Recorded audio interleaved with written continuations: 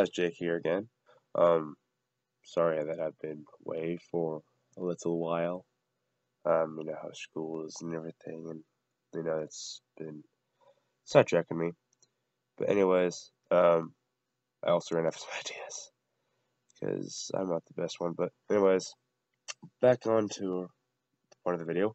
In this tutorial, I'm going to show you how to, install the semi-transparent Viewmodels in TF2.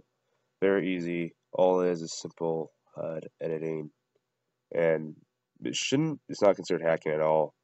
In fact, you shouldn't be banned at all for it. If you ever get, I really honestly think I cannot think of a time where anybody has been banned for this.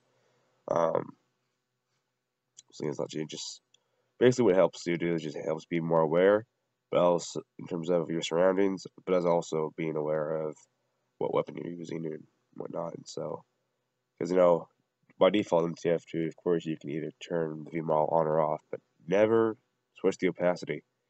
You can't manually change the opacity in this. What it does is just gives you about probably I think it's about 50 transparency, I bet, or whatever you call it, opaque. I don't even know. I can't even pronounce the definition. I'm horrible. But anyways, let's go ahead and just get started on this. So yeah. Because what I need to do is when you go to your, I'm actually here at where I need to be. So for instance, I'm on you go to your program files, you go to Steam, and you go to no, Steam apps. Then I think common. Then I think whatever your username is. Me, I don't have the username thing, so I don't really know which one goes first. So don't. Not the most reliable in terms of where your name folder is, but it's just whatever your name folder is, just go in there and go to Team Fortress 2, then TF. Then honestly, don't think you can do this with the default. I don't. However, it says you can, but I don't know where that is. So you can look it up yourself because I'm not gonna try. But however, if you're wondering what I'm using a custom bug called EVE HUD. I just saw if you've seen my other videos, I can't speak today. Oh my gosh! But if you've seen my other videos, you know I use EVE HUD. It's a great HUD. In fact, it's my favorite HUD. This is why I use it. Oh yeah, duh. But anyways, what I want to do is you actually want to go to in here. You want to go to your scripts folder. Then we go to your HUD layout.res. This is where you actually edit stuff. Okay, this right here actually did not come with EVE HUD itself.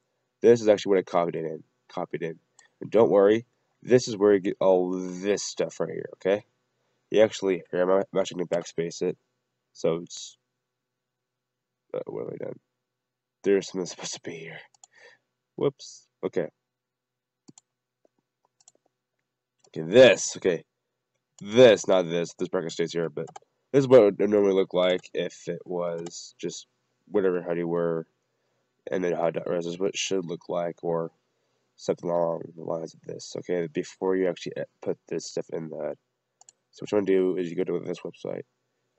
I'll leave a link in the description below. Oh my gosh. Like I said, I cannot speak today. Well, it seems that way every time I record. But anyways, before I go off and babbling around. But anyways, this is teamfortress.tv.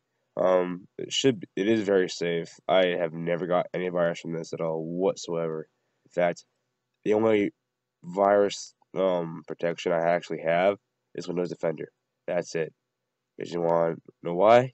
Because this is actually a transfer book, so it's a 2-in-1.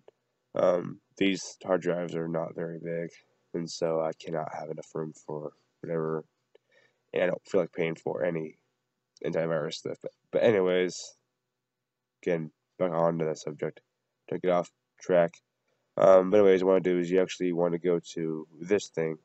It's your kind of layout. So it's the number 2 one. You want to copy all this, which I already did. And you want to do is you actually want to put it. You want to, when you go by this bracket, press Tab, and then Enter, then press tab again. Then go ahead and paste it in right in. So just make sure these are in line with the.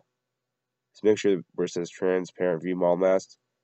All of this we just pasted in is in line with the HUD player status, whatever you have, right? And then you want to keep just just press tab because that's all it is just tab. Of course, you can use Notepad, Notepad++, whatever text document that you editor that you use. Just go ahead and use that because it really does not matter.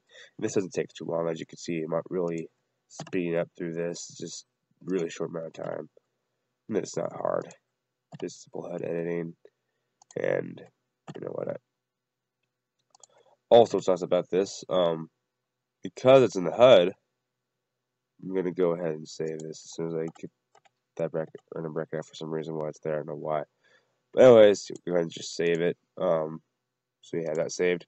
But the reason why this will actually stay, even in Valve servers that don't allow mods except for the HUD files.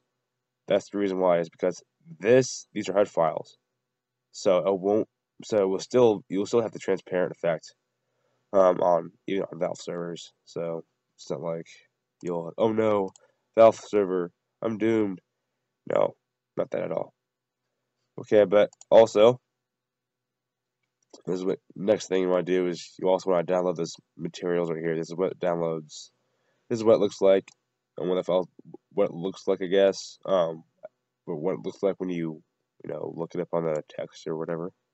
This is where it looks like originally. But don't worry about this because when you just download right here, it'll have the transparent Viewmodels folder in here. You just drop it right in your custom folder like other mods and whatnot. So it has all this materials and sound and whatnot. So don't worry about that. What else? Oh yes, the last thing you want to do, is you actually want to do the rest of this in the game. Okay, so what you want to do is you actually want let's go ahead and get out of folders because you don't need them anymore. Like not right now, anyways. So you actually want to copy where it says the config settings. This is what configurates again. It's called config settings. Duh, configurates. But what this does is it make sure you're able to have the transparent view models in the first place.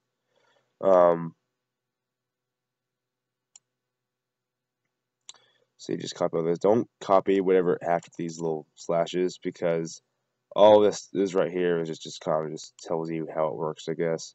You just copy whatever says map, whatever. Just don't copy anything that's after this, but copy like this and this and this and whatever. Since this is a really matte fong kind of fong shading or whatever. I don't know how it exactly works, but this was kind of explains a little bit how it works, but I'm not gonna go bother and go into depth. But yeah, all you do is you input all this into the console editor when you log into TF2.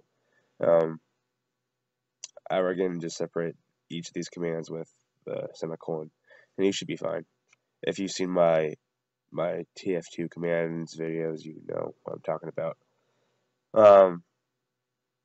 But for those who don't know what the console console editor is, I'll show. Well, what do we call it? Okay, some developer console. Yes, that's what the name of it is. It's developer console. Okay, I'm gonna go ahead and log into TF2 and show you what it is. Okay, guys, and we're now back on TF2. And again, for those who don't know how to activate the developer console, here's what you do. First, you want to make sure that you have make sure it's enabled. So you go to Options, go to Advanced, then you go to check this box, just press OK, apply, whatever, and then okay, actually let me show the key. So there is how you actually develop it. Well, toggle. Yes, that's the word, toggle. You actually press the little squiggly line or in this case rather, it's this little apostrophe that's like right under the escape key. You know where that is. Just go ahead and apply it. Do that. So again, just press the button. Just bring this up. And then of course just copy all those commands in.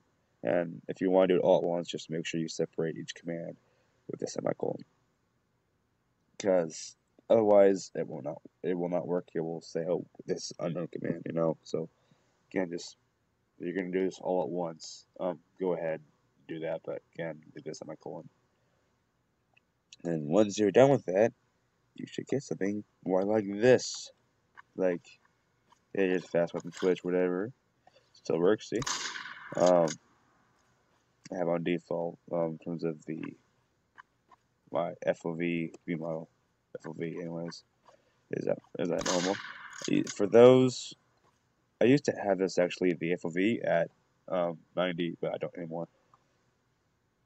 But of course, it still works. I can switch classes, it'll work.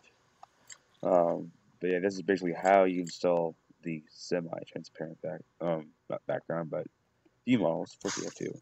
I hope this helps you in your experience in this game. Anyways, if you enjoyed this video, go ahead and leave a like. If you want to see more of my content, subscribe, because I will try to upload more frequently now. I'm going to try to find a way, because what I might do next is I might make a video on how to unlock the Black Rose, which is this lovely knife right here. I mean, it's for those who don't know what this is, but I imagine if you're big on TF2, you would know what this is. But yeah, hopefully I'll be able to upload more frequently, because again, I'll probably be able to upload probably at during the winter break, because I don't really have a whole lot of stuff going on there except for the holidays. And speaking of the holidays, I'm excited. I'm waiting to see what Valve has for their.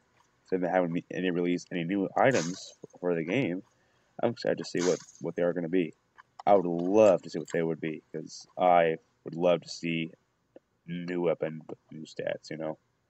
Not be it just a reskin or whatever, but also have a new stats or of course there'll be some balancing in here, which means I probably have to reorganize my loadouts, but you know. But again, if you like this video, go ahead and leave a like and whatever. Anyways, see you guys, and yeah, bye.